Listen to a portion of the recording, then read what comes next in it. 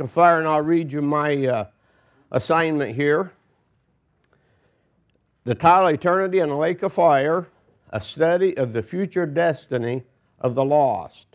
Hell first, then the lake of fire, and the reality of the judgment to come. And that's what the lost have to look forward to. And God's prophetic time clock, those things are coming, okay? Those things are coming. So it's a real neat 3-point message that I have. What are the 3 points? Hell, lake of fire, and the judgment to come. So that's what we're going to look at. Let me ask you a question. Well, let's have a word of prayer. Father God, we thank you this morning for the opportunity to be here. And more importantly, Lord, to warn lost folks about hell and the judgment to come and the lake of fire. And we pray, Lord, that people will listen and pay attention. And as we present the gospel over and over, that we'll have in our minds these things here that lost people are looking forward to and that know nothing about. And we thank you for that. In Christ's name we pray. Amen.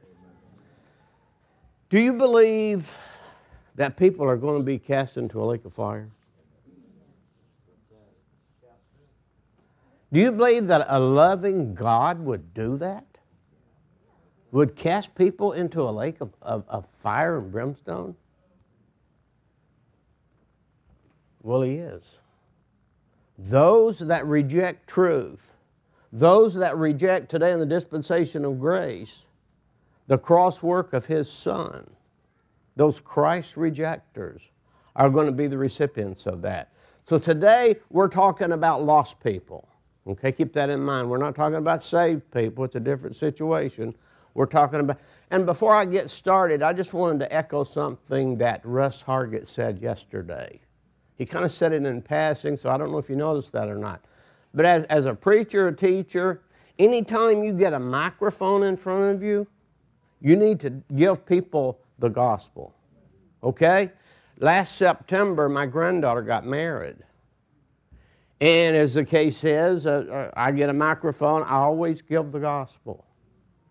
And about probably 4 minutes is about how long it took. Well, after the wedding ceremony was over, and you know how the groomsmen and the ladies come out and they walk down?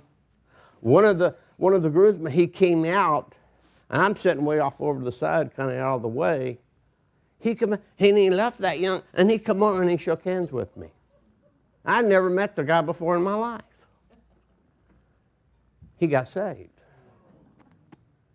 Don't ever pass up that opportunity. You know, I was flabbergasted at first. You know, and it took me about 30 seconds, and I realized that guy got saved today. And he had a real good testimony. He talked to everybody afterwards, you know, and he'd been to church all of his life, had never heard the gospel.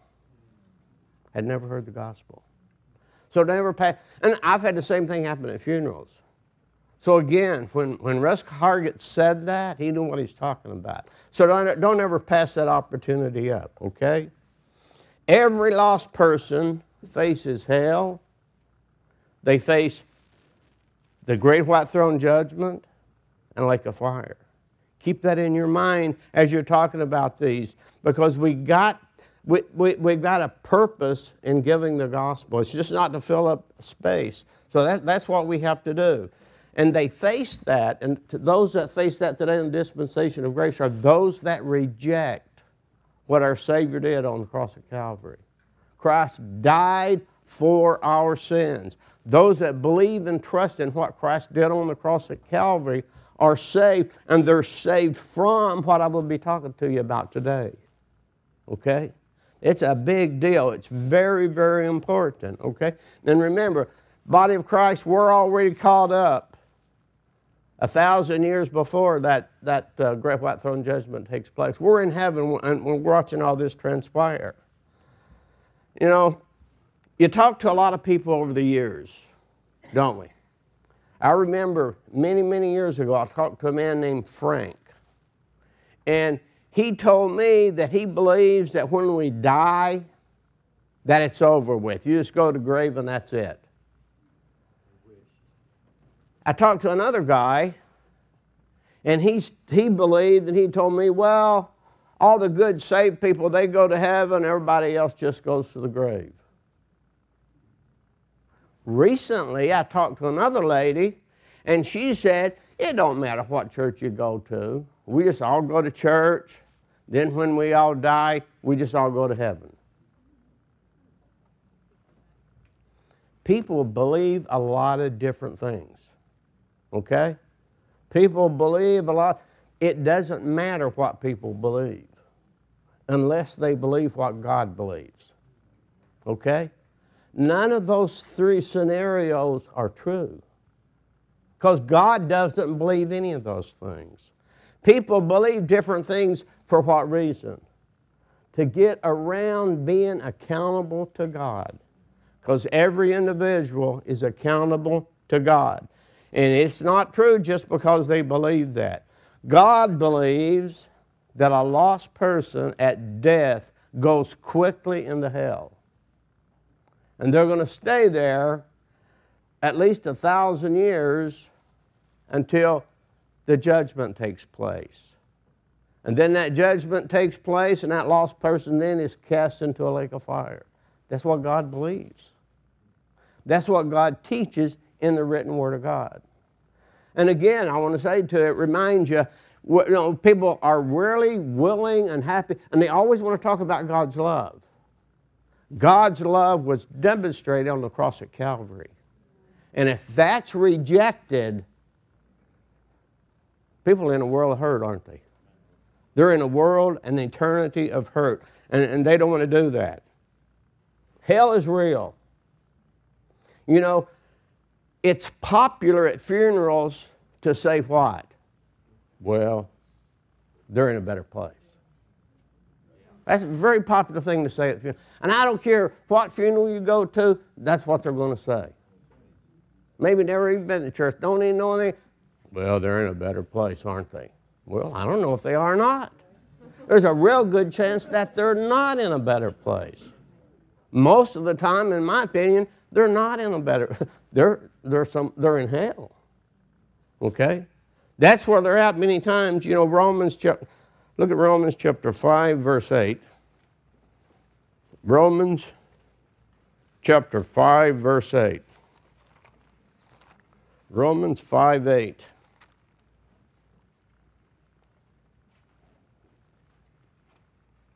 Romans 5, 8 says what? That God's love was demonstrated where? On the cross at Calvary. God's love for mankind was demonstrated in that Christ went to that cross at Calvary and died on that cross at Calvary. Why? To pay for your sins and to pay for my sins. That's where His love was demonstrated. No place else. There. And when an individual in the dispensation of grace rejects that, God's love is no longer there for them. When they reject His love demonstrated at Calvary, okay? Because Romans 1:16 tells us all of His power to salvation is vested in the cross of Calvary. No matter how good they are, how bad they are, none of that has anything to do with it. It has to do with whether or not they believe and accept what Christ did on the cross at Calvary, that Christ paid for their sins. Psalms chapter 55, verse 15. Psalms chapter 55, turn with me there. Psalms chapter 55, verse 15. Let death seize upon them, and let them go down quick into hell. For wickedness is in their dwellings and among them. At death, the Bible teaches, a lost man goes quickly, immediately down into hell. A saved person, what happens to them at death? To be absent from the body is to be present with the Lord. So you have two different destinations there, one for lost people and one for saved people. And that's as true as you'll ever hear. Proverbs chapter 6, verse 16, if you read those two verses, God hates sin, the verses say. God hates sin. Well, the best description of hell in the Bible, no doubt, is Luke chapter 16, is it not? So we're gonna look at Luke chapter 16. And as we're looking at Luke chapter 16, this is the destination of lost people, all lost people throughout all ages. This is their destination. It's Luke chapter 16. I won't spend a whole lot of time because you all know this very, very well, but there's a few that don't, and they need to know about this. Luke chapter 16, and in Luke chapter 16 here, Jesus Christ is the writer here, and he's given us an account of two people that died, okay? One's lost and one's saved. One rejected the truth for the people living at that time, in time past here. And it says, there was a certain rich man which was clothed in purple and fine linen and fared sumptuously every day. And there was a certain beggar named Lazarus which was laid at his gate full of sores and desiring to be fed with the crumbs which fell from the rich man's table. Moreover, the dogs came and licked his sores. And it came to pass that the beggar died and was carried by the angels into Abraham's bosom. The rich man also died and was buried. And in hell, that's where he was, okay? Two different destinations. And in hell, he lifted up his eyes, being in torment, and seeing Abraham afar off, and Lazarus in his bosom, and he cried and said, Father Abraham, have mercy on me, and send Lazarus that he may dip the tip of his finger in water, and cool my tongue, for I am tormented in this flame. That's a picture of hell. You know, people like to crack jokes, you know, I'm going to go to hell where all my friends are and drink beer and with Satan. No. No, that's not what it, this is hell, okay? This is the picture that we need to paint for a lost person so that they know and understand the difference. You know, everybody had this old growth, they'll say, well, go to hell. If you understand what hell is, you would never say that to them. I don't want nobody to go to hell. My worst enemy, I wouldn't want him to go to hell. It's a dangerous, it's horrible. It's a horrible place. But Abraham said, Son, remember that thou in thy lifetime received the good things, and likewise Lazarus evil things. But now he is comforted, and you're tormented. Besides all this, between us and you, there's a great gulf fixed, so that they which would pass from hence to you cannot, neither can they pass to us that would come from thence. There is a great gulf fixed between heaven and hell. Well, now back here, this is a different situation here in time past. It's a little bit different because today, paradise is moved to the third heaven. And today, the whole thing's hell, okay? The whole thing is hell. God changed that a little bit. But there's a great gulf fix. You know, that issue of purgatory is a lie. Okay? That's a lie. There's a great gulf fix. You can't get from one to the other. That's what Jesus Christ says here. He's writing here in red letters. Verse 27, then he said, I pray thee therefore, Father, that thou wouldest send him to my father's house, for I've got 5 brothers, that he may testify to them, lest they come into this place of partying, having a good time, torment. It's a place of torment. It's a place of fire. And a little drop of water on his tongue, he thought that would be a wonderful thing. And it probably would. But to give you the ideal of being in those flames, to where one drop of, you know, your tongue would be the part that would hurt the most. You ever burn that type of thing? Abraham said unto him, They have Moses and the prophets, let them hear them. And he said, Nay, Father Abraham, but if one went unto them from the dead, they will repent. And he said, If they hear not Moses and the prophets, neither will they be persuaded, though one rose from the dead. They had the book. See? That rich man, he's in hell, and he's got 5 brothers. And what was he thinking? My 5 brothers, they're going to be here in this same torment that I'm in. They need to know. He had memory recall. He knew things that was going on. And he knew Abraham here in the passage. There's things, people know stuff in hell. It's a real place, but people know stuff. And it's a reality.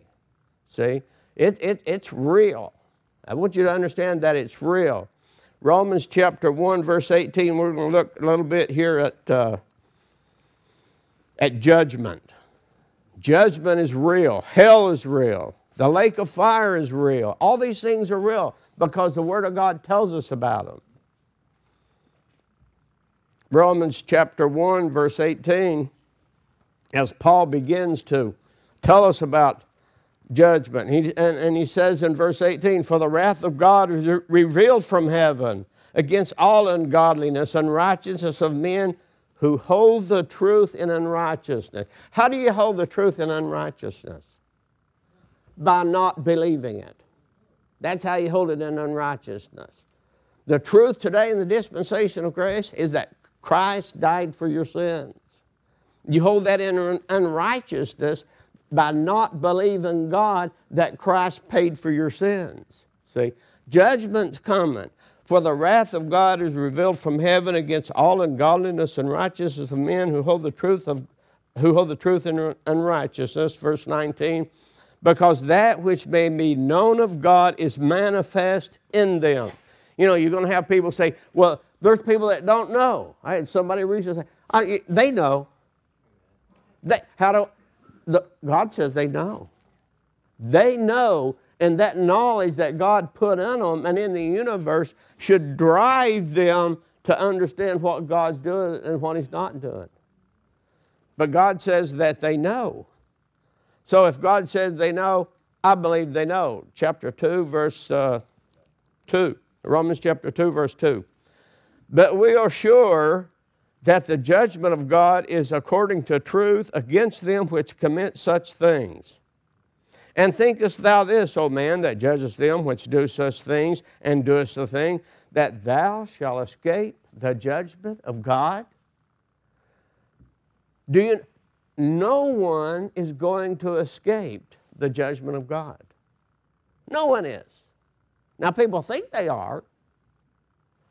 No one's going to escape it. Or despise thou the riches of His goodness and forbearance and long-suffering, not knowing that the goodness of God... Today, see, God's long-suffering, and He's waiting. People deny Him. They do all these gosh-awful things, and people say, well, why don't God get them? He's withholding His wrath, isn't He? It's coming. Brother John told us about it last night. It's coming. Judgment's coming. And God says, I will repay. Vengeance is mine. It's coming. It just hasn't fallen yet. But it's coming. Verse 5, after thy hardness and impotent heart treasurest up unto thyself wrath against the day of wrath and revelation of the righteous judgment of God. God says that is a righteous judgment. It's the right thing to do. Judgment is right, God says. And it's a righteous judgment. Who will render to every man according to his deeds. Every individual is going to get what they deserve. Exactly what they deserve, no more, no less. To them who by patient continuance and well-doing for glory and honor and immortality and eternal life, for the person that never sinned, eternal life. What's the problem with that? For all have sinned and come short of the glory of God. Then no one qualifies there. You don't and I don't. But unto them that are contentious and do not obey the truth, but obey unrighteousness, indignation and wrath, tribulation and anguish upon every soul of man that doeth evil, of the Jew first, and also of the Greek. But glory, honor, and peace to every man that worketh good, to the Jew. There is no respect. Everybody, they're going to get what they deserve. What God says they deserve. And it's coming. And it's real. There's Psalms chapter 7, verse 11. Psalms chapter 7, verse 11 says, God is angry with the wicked every day. You know, there's this thing about, well, God separates the sin from the sinner. I don't think I believe that. I believe the sin is attached to the sinner. That verse says God is angry with the wicked. It doesn't say God's angry with their sin, and He is that.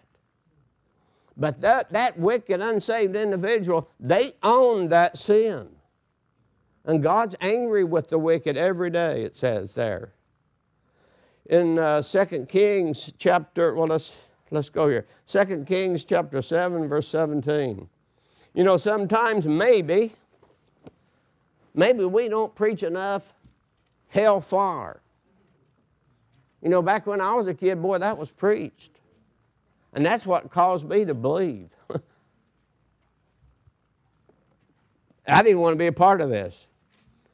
2 Kings chapter 17. 2 Kings chapter 17, verse 18. Therefore, the Lord was very angry with Israel. Why was He angry with Israel? Because they were disobedient. They weren't doing what they were supposed to be doing, and He was angry with them. The whole nation. He was angry with them for their being disobedient. Verse 25. Verse 25. And so it was at the beginning of their dwelling there that they feared not the Lord. Therefore the Lord sent lions among them, which slew some of them. You think God would do that? He was angry with these guys. They were disobedient. He sent lions in there, and they killed a bunch of them Israelites that were disobedient. We don't preach enough of this stuff. God does not like wicked, sinful Christ rejectors. Okay? He doesn't. Turn with me to Psalms chapter 9, verse 17. He loves them enough that He died for them on the cross at Calvary to pay for their sins. But boy, when they reject that, there's no hope, is there? There's no hope. Psalms chapter 9, verse 17. Let me get there. Psalms chapter 9, verse 17.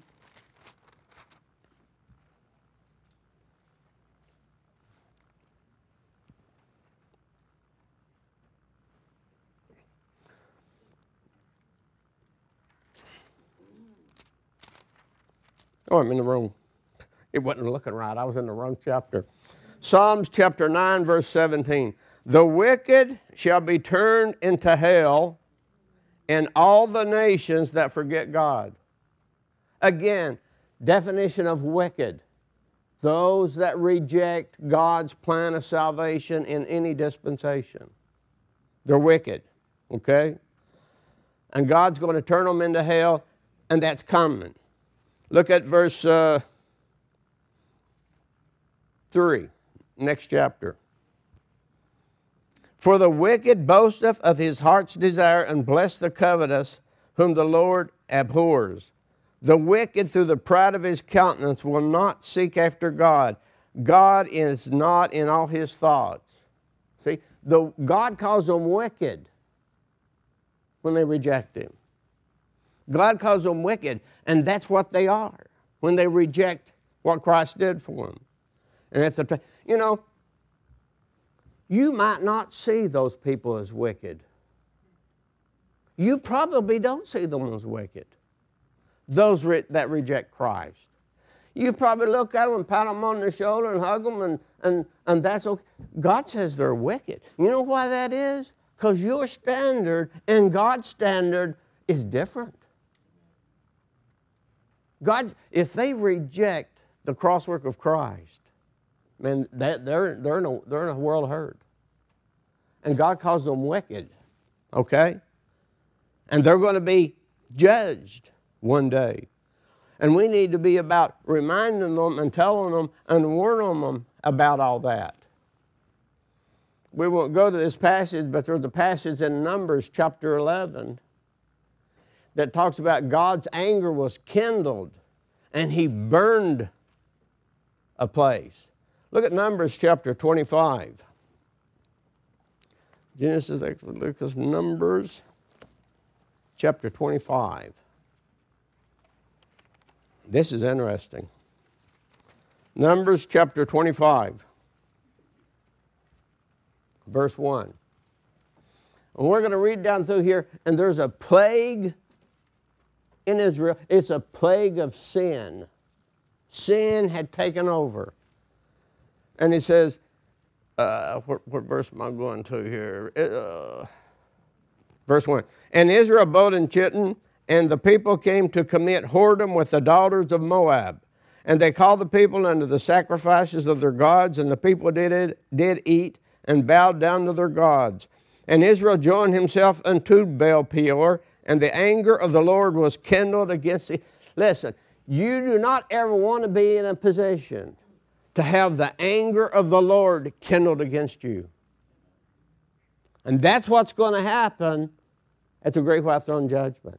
These people here have got the Lord angry. He's angry at them, and his anger is going to be kindled against these folks.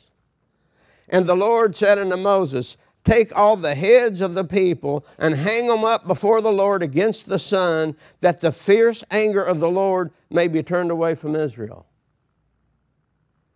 You need to understand, God hates sin. And God's wrath is going to be poured out upon sin. And people need to know how God feels about sin. And we almost need to take the mindset that God has, maybe, and view sin a little differently than maybe we do. And Moses said unto the judges of Israel, slay ye every one of his men that were joined unto Baal Peor. And behold, one of the children of Israel came and brought unto his brethren a Midianitish woman in the sight of Moses and in the sight of all the congregation of the children of Israel, who were weeping before the door of the tabernacle and the congregation. And when Phinehas, the son of Eleazar, the son of Aaron the priest, saw it, he rose up from among the congregation and took a javelin in his hand, and he went in after the man of Israel into the tent and thrust both of them through, the man of Israel, and so the woman through her belly. So the plague was stayed from the children of Israel. There was a plague of sin.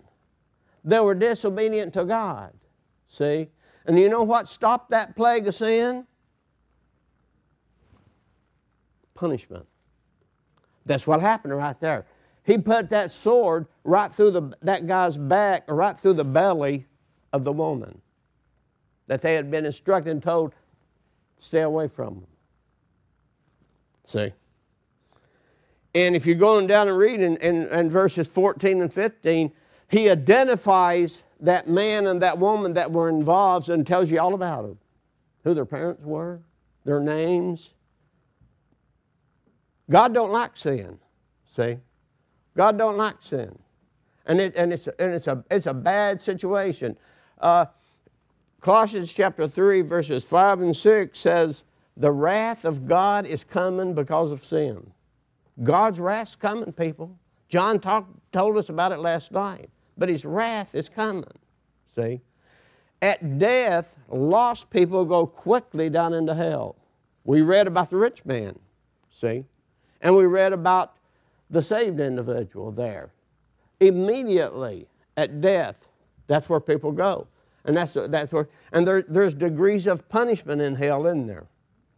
We have to cross out some things here just for time's sake. There's degree, you know, everybody's not going to have the same punishment in hell. I mean, you think about that. A righteous God, he's not going to do that. There's going to be, I don't know all about that part, but there are going to be degrees of punishment in hell. You know, you can read about that in Matthew chapter 10 and Matthew chapter 10, 11 and 15, Matthew chapter 11, verses 21 and 22. And he talks about the different degrees of punishment for these cities that are involved in sin based upon the sinful activities that they're involved in. But there will be different degrees according to God's word in hell, you know. And just like heaven has different degrees of rewards at the judgment seat of Christ based upon your works, in hell there's going to be different degrees of punishment. I mean, you think about that, that's only the right thing to do. And the book says he's a righteous God. You think about some little old lady that's always been good, and some guy that's killed that's murdered 10 folks and raped and ravished. God says there's going to be those different degrees of punishment. 2 Thessalonians chapter 1, there verses 5 through 9 says, it's a righteous judgment that God's going to do. And it's the right thing to do. You might disagree. I might disagree with what God's going to do, but that don't amount to a hill of beans. You see, because God's God. And God's going to do what He said He's going to do. And the wrath is coming, like John told us last night. Hell's coming, judgment's coming, and the lake of fire's coming. All of that stuff's going to happen, you see. Now, that great white throne judgment, that's at least 1,000 years away. But you know that that rich man that we read about? He's still there. He's still there. Wishing he had a drop of water to put on his tongue. It's real, folks, is what I'm trying to say to you. These things are real. And we need to warn people and tell people about these things. You don't want nobody that you know or nobody that you don't know to stand before an angry God for judgment. You don't want that for nobody you know, your worst enemy. Now, when we get to Revelation chapter 20, verse 11 here, it's a courtroom scene. When we get to the great white throne judgment, everybody that's there is already guilty. You know, you go to a court and you're pronounced guilty. And then you come back sometime later for what? For your sentence. And the judge gives you what you're... That's what's going on here in this great white throne judgment. It's God's courtroom. And God's going to dish out, if you will, the punishment for those individuals based on what? And the books were opened based on their works. Okay? That's what it's going to be judged on. Now, I skipped a couple of passages in here that where some people said, God won't judge us. God will forget. God will forget what we did. Just for time's sake, I had to skip some things. Like all the brothers say, you start out with 10 or 15 pages, you got to narrow it down. And that's the case, you see. And that's what's going on here. There's degrees of punishment in hell. And it's going to be a righteous judgment. Revelation chapter 20, verse 11. Again, it's a courtroom scene. And you need to... Now, I want to go to this one passage that talks about degrees of punishment. Turn with me, if you will, real quickly to Matthew chapter 23. Matthew chapter 23. Matthew chapter 23, verse 14. Apparently, it seems to me that God hates some sin worse than He hates other sin. Now, that might sound kind of strange, and maybe that's not true, but when I read the Bible, that's what it appears to me. Matthew chapter 23, verse 14. Woe unto you, scribes and Pharisees, hypocrites, for you devour widows' houses, and for pretense make long prayer. Therefore you shall receive the greater damnation. Greater than what? Greater than someone that didn't do this, apparently. Is how I take that. Now, what are these people doing here? That God says they're going to receive the greater damnation. What are they doing? These scribes and these Pharisees. Well, I'm glad you asked. Verse 25. Verse 25. Woe unto you, scribes and Pharisees, you hypocrites, for you make clean the outside of the cup and of the platter, but within are full of extortion and excess. What's he talking about here, this extortion? Whose house is he in? He's in the widow's house. What happened to that widow? Her husband died. And he's extorting money for them for what purpose? To get them out of purgatory. It's extortion money that he's getting from these people. And God calls it like it is. It's extortion. And apparently God hates this. Because they're going to have a greater damnation, the Bible says. A greater damnation. I'd like to spend a little more time on that, but time you see, maybe I shouldn't say that.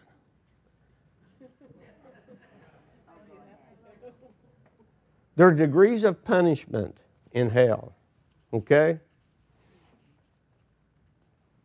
And we looked at this one here with extortion. Look at Mark chapter 12, verse 38. Mark 12, 38, quickly.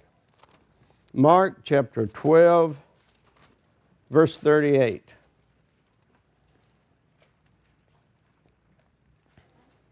Mark chapter 12, verse 38.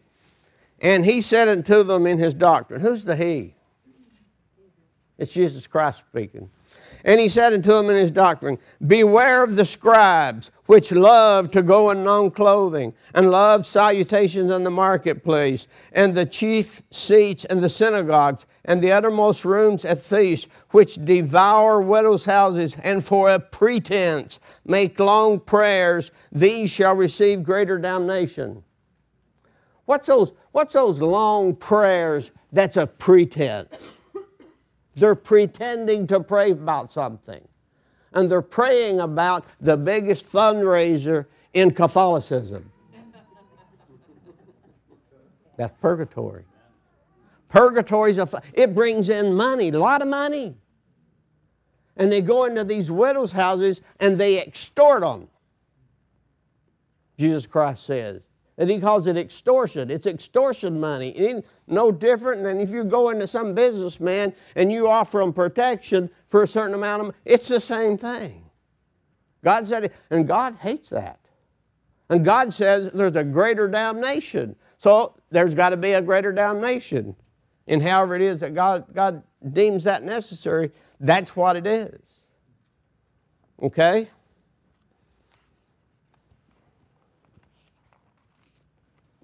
Now let's go back to Revelation chapter 20, and we'll look at that a bit more. This great white throne judgment. Revelation chapter 20, verse 11, and I saw a great white throne, and him that sat on it, from whose face the earth and the heaven fled away, and there was found no place for them. And I saw the dead, small and great, stand before God, and the books were opened. And another book was opened, which is the book of life, and the dead were judged out of those things.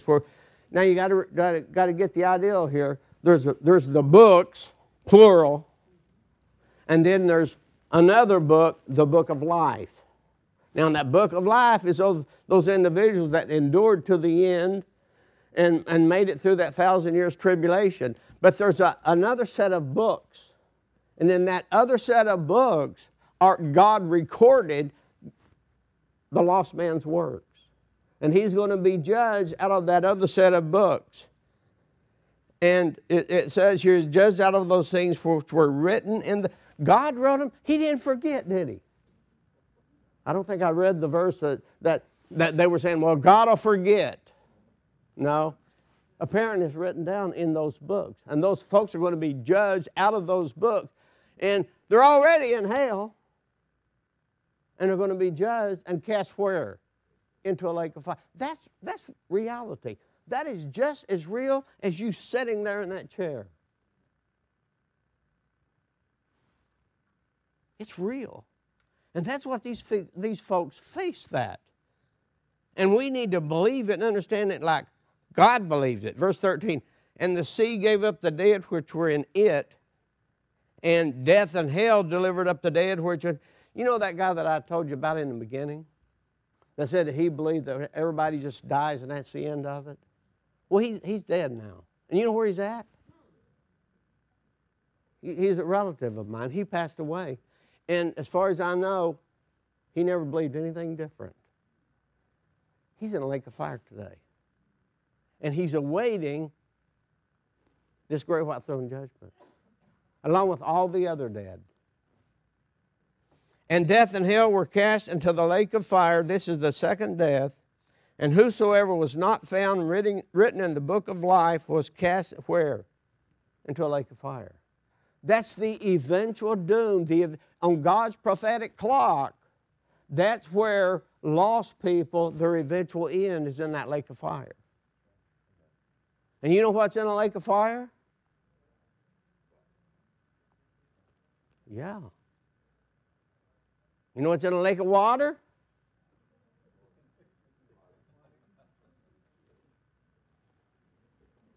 See, all lost people at the moment of death, just like saved people are absent body be present with the Lord, all lost people go down quickly into hell, the Bible teaches. That's that theory. See, you don't want nobody. If you're here or listening, and if you're not sure if you're going to go to heaven when you die, you're probably not. If you're not sure, you're probably not. And you know what you need to do if you're not sure? God tells you what to do. God tells you what to do so that Christ can have paid for your sin debt.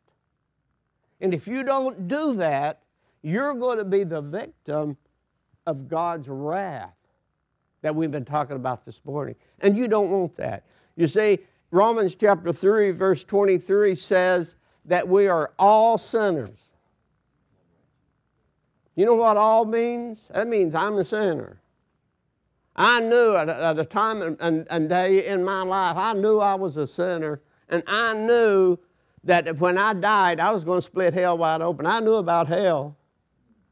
And eventually, I trusted in what my Savior, the Lord Jesus Christ, did for me. So if you're a sinner, I got good news for you. God wants to pay for your sin so that you don't have to pay for it in a lake of fire. Okay? God wants you to know something that His Son did for you on the cross at Calvary. Okay? God wants you to know that so that you can be sure that you're going to go to heaven when you die. To be absent from, and not go the other direction, which is down. Those are the only two options. Okay? And we've been looking at them this morning. Romans chapter 5, verse 6 says that Christ died for the ungodly. That's me at one point in time in my life. And that's you, if you've never trusted in Him. And if you've never believed what He did for you. Romans chapter 5, verse 8 says, God commended His love toward us, in that while we were yet sinners, what? Christ died for you. And He died for me. But if you reject that, there's no hope. There's no hope for you. God's love is not a part and outside of what He performed for you on the cross at Calvary. Okay? You own your sins. You own your sin unless you allow our Savior to own it for you. And that's what He does. That's what He does. 1 Corinthians chapter 15. 1 Corinthians chapter 15. 1 Corinthians chapter 15, verse 3. For I delivered unto you, first of all, that which I received, how that Christ died. Is that the end of the verse? No. Christ died. Why did He die? For your sins. Christ died for your sins. That's why He died. Well, I don't believe that. Well, if you don't believe it, you're going to go down into hell and be with the rich man. Christ died for your sins for a reason and a purpose. Okay? What you have to do, and what I had to do, was to believe God, Christ died for your sins. And the moment that you believe that, then Christ paid for your sins, and God's righteousness, the fact that He never sinned, His righteousness is imputed to you. And in God's eyes, it's as though you never sinned, because His righteousness is imputed to you. What a deal. If you've never done that, don't wait another minute. Right this minute, all you have to do is believe God that Christ died for your sins and He paid for your sins on the cross at Calvary, and you're saved. You're saved from that mess we've been studying this morning, and you're going to be, when you die, you're going to be present with the Lord. Let's pray. Father God, we thank you for this morning for what your Son accomplished for us on the cross at Calvary when He went there and died and paid our sin debt. We're so grateful and thankful that He did that, and that we have the knowledge and knowing and understanding that, so that we can believe the gospel. We thank you for that. In Christ's name we pray. Amen.